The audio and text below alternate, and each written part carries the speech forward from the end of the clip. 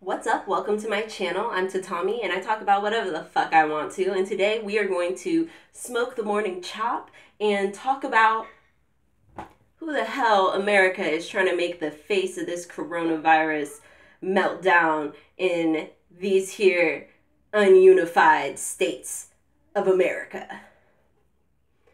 Let's do the chop first. I hope you got a morning chop too, because we gonna need it. Calm yourselves. Oh, I always forget. The bowl, it's really packed.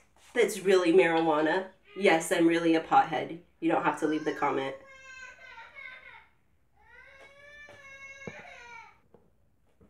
So hard being a pothead and a mama.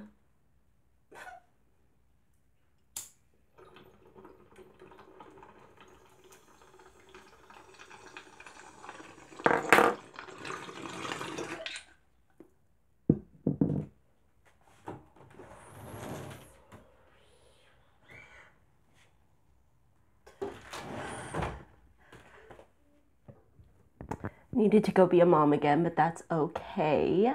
So, y'all, I was watching a show by Dr. Moon. I want to say her name is Dr. Moonby. It's the Dr. Moonby show. And she was talking about how Black people in America have kind of become the face of this movement. She was noting, I think she noted vaccines, how it was kind of setting us up to be in a position to be the ones begging for the vaccine, demanding the vaccine. It was setting us up to also be in a place of vulnerability wherein they could, be coming in, rounding some of us up, et cetera, et cetera. Basically, it's a case of blaming the Black body, and there's going to be serious legislature changes and societal changes, even not even as deep, but just societal changes that could occur and actively will occur already because of media that's been out there for the last week.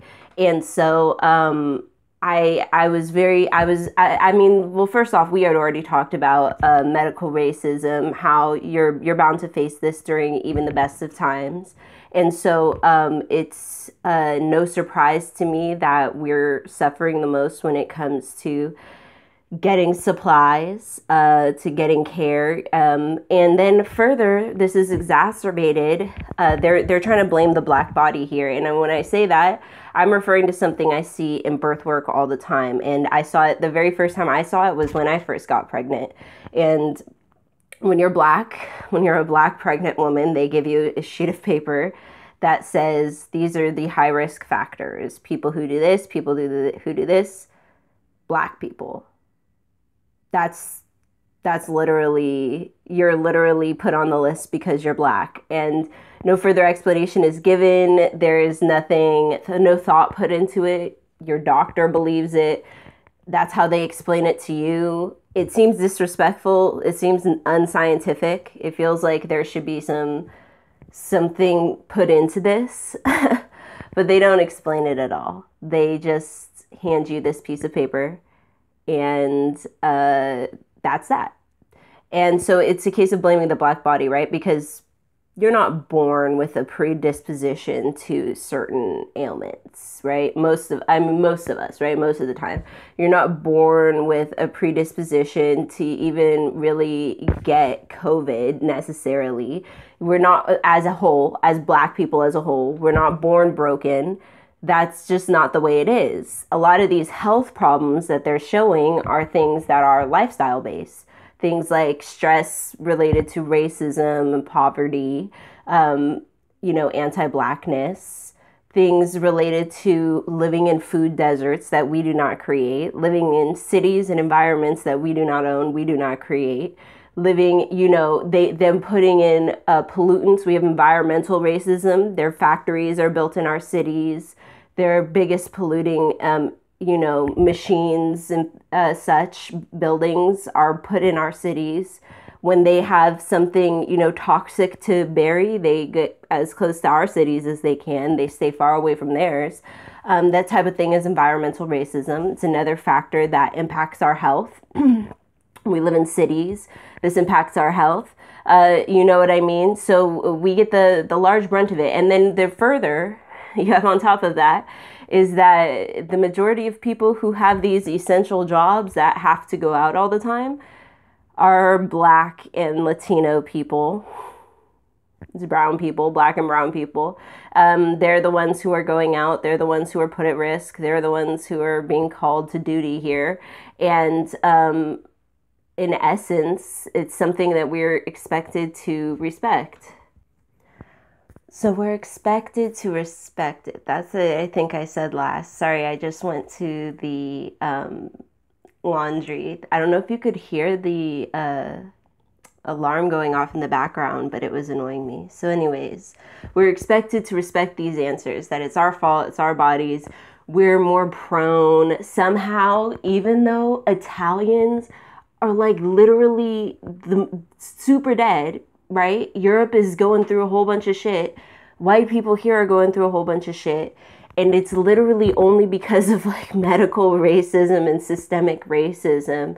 And basically, I mean, I'm sure there are a lot of folks who are struggling out there who just didn't even show up to the hospital and might have died of COVID, you know, at home. They might, and I'm sure a good group of those people are Black people. I did hear that a group of people, that it has risen in New York, how many people have died at home.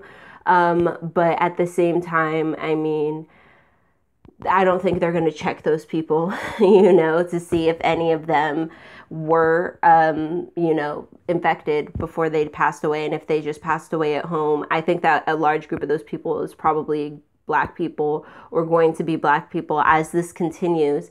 And I want you to also look out for the fact that it's going to continue to affect us more. Why? Because they're saying like the farmers have their food rotting on the fields and shit. There's about to be food shortages is all that says to me. Food's about to get a little more expensive, and that just leaves poor people, disenfranchised people, systemically oppressed people more out of the loop. And, you know, we see it. I think I've seen these headlines. I'm not sure how verified they are of like racism against Africans in China during the pandemic, which is really worrisome. And there's also been racism. Like, I mean, there's just been racism all through the house. And I mean, it's just how it is here. I mean, people are being surprised and shocked, but most of us have been saying that this system has been broken this entire time. It's not been functioning this entire time. But I don't want us to be accepting this narrative that we are the face of this, that we are, you know, because first we have nothing to do with where it came from. We have nothing to do with really where it's impacted like the most. This isn't our country really at the end of the day. So, I mean, this is us being impacted by, you know, this is how the system's supposed to work. Everybody's like, the system's failing. I'm like, the system was never supposed to act like this. Like how you think it was. Like, that's why people were trying to get it changed. It's because it fails. It fails. Capitalism fails the better part of everybody on this earth, including here in America. The form that we practice of capitalism here has failed the better part of people on this planet, including in this country, where we use the vast majority of the resources on earth, but can't somehow respond to a basic, you know, illness. Like, if it was so basic, like how come everyone's getting it, and like we have all these people literally passing away just because they can't get service. Not even just the people who should be passing away because their body couldn't handle it, but also people who can't, you know, they have to be sharing a ventilator or some absurd nonsense like that. And our states are fighting. Our states are trying to outbid each other. It's up to the richest state. It's up to the state willing to throw it all in, or I just don't understand. It's really sad. And it's like, I can be okay with some of it because, You know, luckily here in California, my governor seems to kind of have his head screwed on straight for this event. And he's also willing to throw California's weight and prestige around a bit to get what he wants. But it's sad for other states, for sure. It's sad for other states who can't keep up with that type of stuff. I don't like envy anybody. And yeah, no, I wonder if anybody's who follows has gotten their check yet. I haven't gotten mine because I had closed the account that I used last year. I had it for so long. You know, and then I didn't keep it.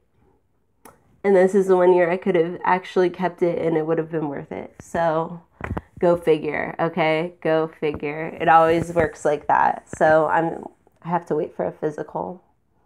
Anyway, this was just about don't blame yourself. Don't blame your own body. Don't listen to any of this rhetoric because they really have us in this position of vulnerability. And then they're going to really paint it like, Black people are dying the most. Black people are getting it the most.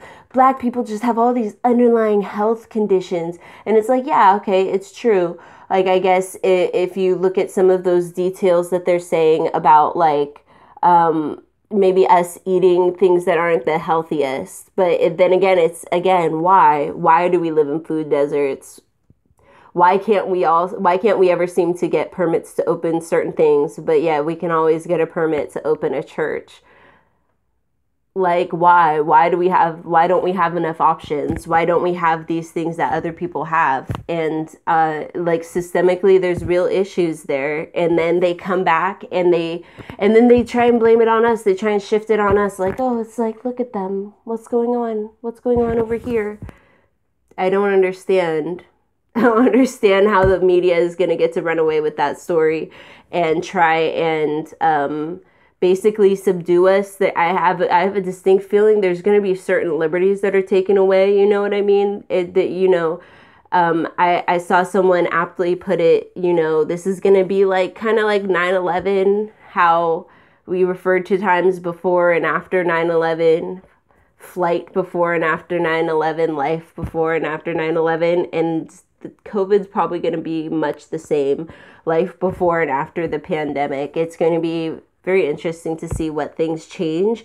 But some of the things that change are likely going to be dangerous. I mean, we've already seen at Congress, somebody was recently talking about trying to have like detainment forever during this, being able to tell like courts that they couldn't go through with certain cases for the time being able to postpone things. It's just like trying to take away a whole bunch of liberties just because of the pandemic. We also already have had Trump, you know, meanwhile he can't get enough ventilators and tests.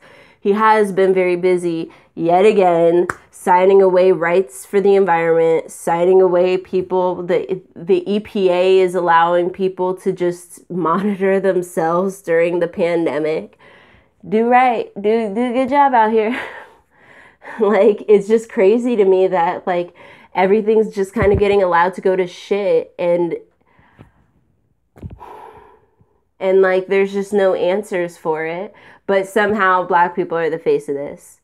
We got people who are actually in charge out here, who are supposed to be taking care of shit, and I'm to believe like black people are the face of the pandemic here. But I told you guys we do have to be careful because the racism is fierce when there's nothing going on, when they should be happy as hell, when everything is fine and fucking dandy. They got medical racism, they've got real racism, like out in the streets, they've got racism. So it doesn't surprise me that we're running into issues, especially when there's short supply.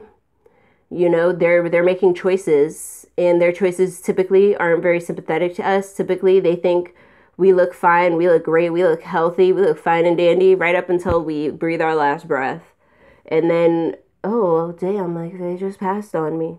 And we all have to accept it, you know, because they just don't see the same sympathy. They don't see it. So, I mean, you know, And it's really hard too, I think, because you can't have somebody in there. That's usually the key, is you have to have an advocate, right? That's why a lot of Black women have started bringing in doulas to their births. That's why it's important when you have a family member in the hospital to visit them in that hospital. Make sure they see a family presence like within the first week. It's super important because they will treat your family member like crap if they think nobody's there for them.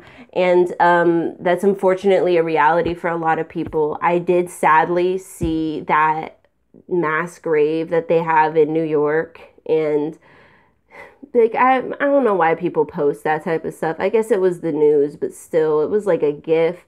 And it just kept playing over. And I was like, what is this? I stared at it for way too long. And then I was like, oh my gosh. Those are body bags. Like, these people are getting buried. It was like, the GIF was just too short. You know what I mean? Like, if it had been like 10 seconds longer, it would have made a lot more sense. Or if it had been a still shot, it would have made a lot more sense. But because it was just this really weird 3, 4, 5 seconds, I don't know.